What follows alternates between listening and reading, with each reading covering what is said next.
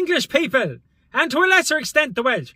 As you may be aware, there is quite a lot of history between our two nations.